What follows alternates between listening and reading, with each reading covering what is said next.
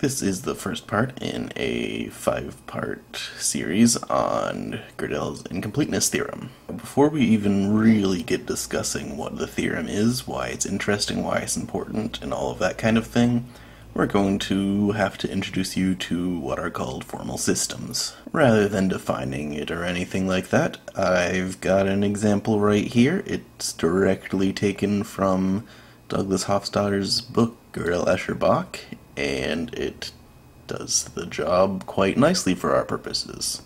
The name of that system is the MIU system. Systems are made out of what are called strings. See here we've got a few strings of characters.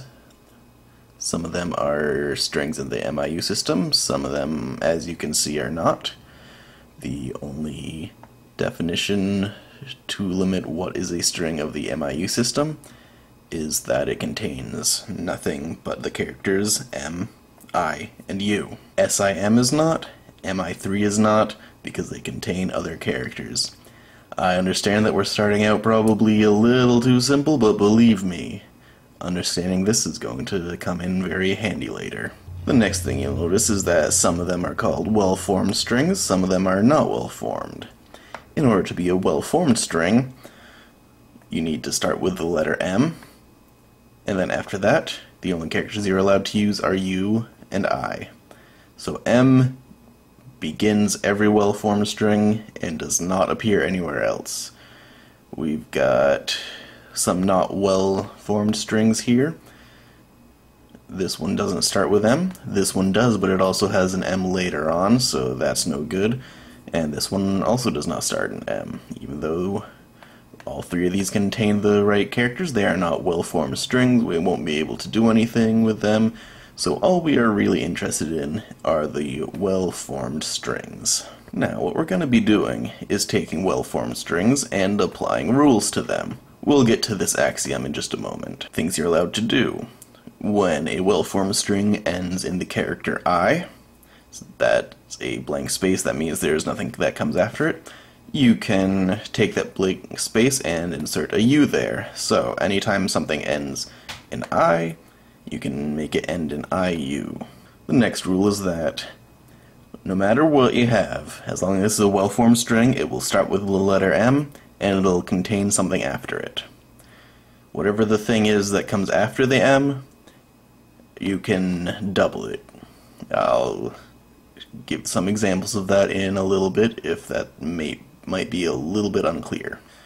Third rule is that wherever you have 3 I's in a row, you can switch them out for a U. And finally, when you have 2 U's in a row, you can remove them entirely. Now, there's a certain set of well-formed strings that are called theorems. A theorem is any well-formed string that begins with the axiom, uses nothing but the rules on them, and if you can get a well-formed string as a result of nothing but the axiom and the rules, then it is a theorem. Let's look at a nice little example of that. Alright, here are some theorems. There are infinitely many, but, you know, whatever. Not everything's a theorem. Some things are only well-formed strings, but not theorems. So, we start off with the axiom, which we've already been given, and let's keep the rules handy just in case. First thing we'll do is apply rule number 2. Rule number 2 says that whatever comes after the M, you can double it. So we had MI, we have MII after using rule 2. Then let's use rule 2 again. We had MII, we double the II, and there's 4 of them. And this is just an illustration to show that there are certainly infinitely many theorems, since you can just keep doubling it as many times as you want. See, we had 4, now we have 8. And now that we've expanded it probably as much as we'll want to for our simple little purposes here, let's start making it smaller again. And if you look, rule 3 takes 3 characters and turns them into 1, so that makes things shorter. Let's do that one. Since we have a whole bunch of I's, let's take 3 of them and turn them into U, doesn't matter which ones. I chose these 3 right here. So we used rule 3, and now we have MIU, then 4 I's. Hey, why not? Let's do the same thing again. we've got the M, we have that first I that we haven't done anything with, and then we've got the U we had before. Those three I's turn into another one, and then there's one that we still haven't done anything with. And then, let's shorten it even further. We have two U's in a row. Since Rule 4 says we can just leave them off, we've just got the M, the first I, and the other one that we haven't done anything with. And if you've been paying attention, you'll probably notice that we have ended up pretty close to back where we started. That happens all the time in these kinds of things. It's fine, there's nothing wrong with it. There's a whole bunch of ways to make every theorem. And to finish this off, let's just use the only rule we haven't, which is actually rule number 1. Anything that ends in an I, you can add a U to the end. So we got something that ends in an I, let's add a U. And where I think things start to get interesting is with the question, is MU a theorem? We certainly haven't proved it yet, but there are infinite different things we can do for theorems. You can try and find it out if you'd like. I'll go ahead and tell you that you're probably not going to find it, but frustratingly, you might not be able to figure out a way to prove that it is not a theorem. The fact that you're not really sure whether or not trying more and more uses of the rule is going to get you any closer or not. It might just take 10,000 steps. There's no way to know that for sure, or it might be impossible. And that kind of question is incredibly important to mathematicians. They certainly want to know whether or not continuing to work on a problem is guaranteed to give them results, or if they might not ever get results. We're gonna be looking at one more system in this video, but don't get too scared if that one was a little much for your brain to process all at once.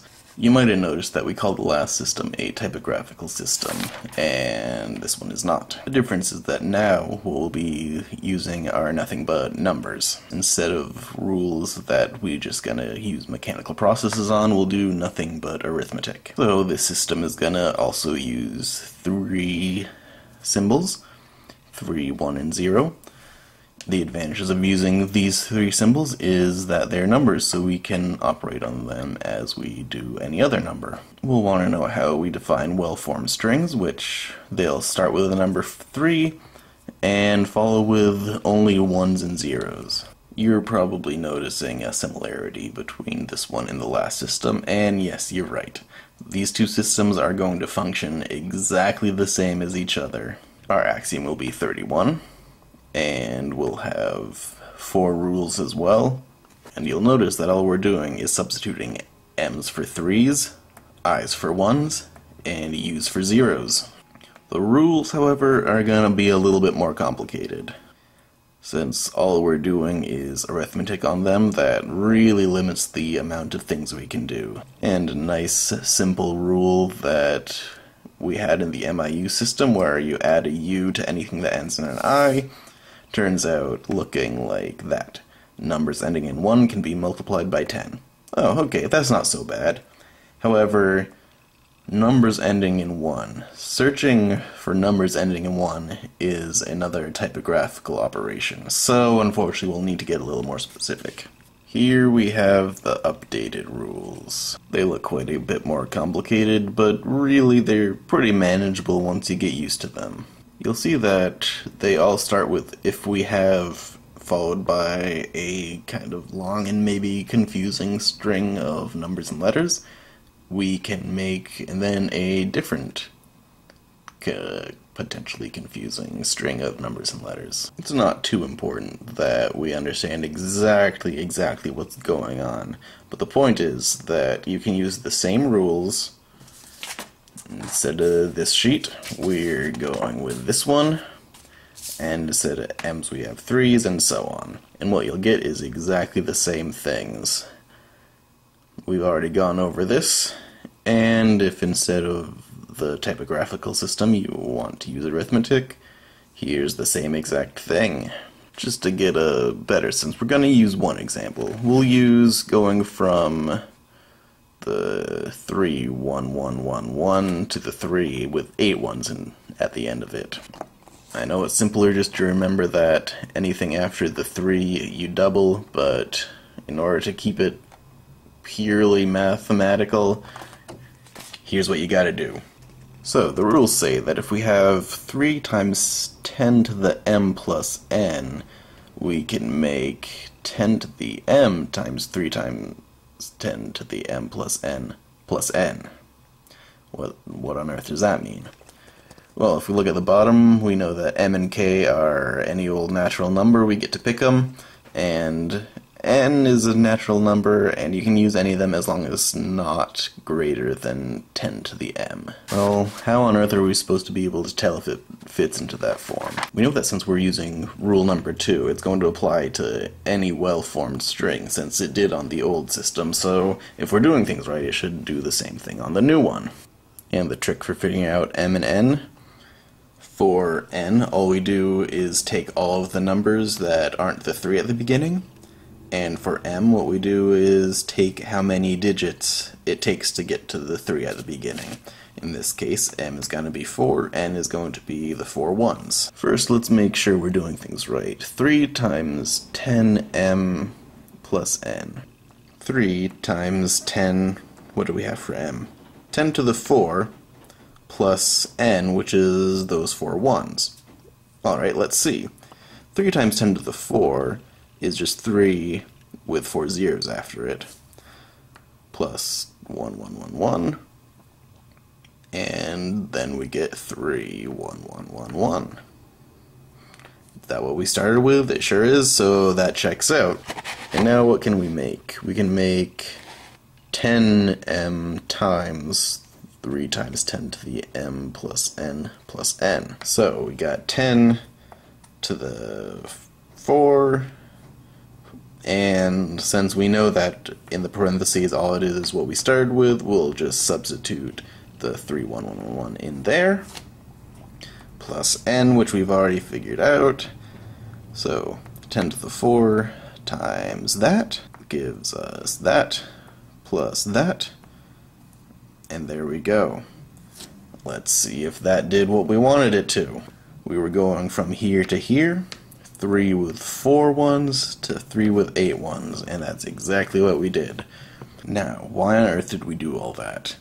Turns out that no matter what your typographical system is, you can do the same thing by substituting all of the characters or whatever with numbers. Any of these sets of rules, you will be able to figure out one of these sets of rules, and for any axiom you've got, you'll be able to figure out a new axiom, and that's all you need to make theorems. That might not seem very important, but trust me, in a couple videos you'll see how that actually will kind of change very much about math.